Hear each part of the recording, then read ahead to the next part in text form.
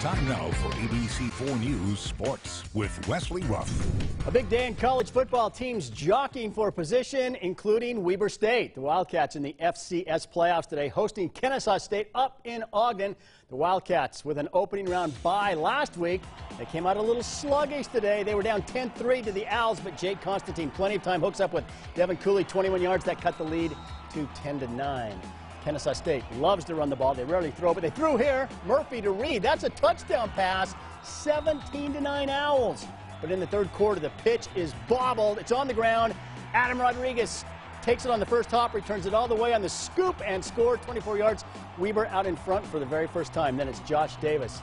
He takes it over from a couple of yards out, and the Wildcats in control. And that Weber State defense tightened up. The Wildcats go on to win this one by a score of 26-20. They will play Montana next Saturday at home in the next round of the playoffs.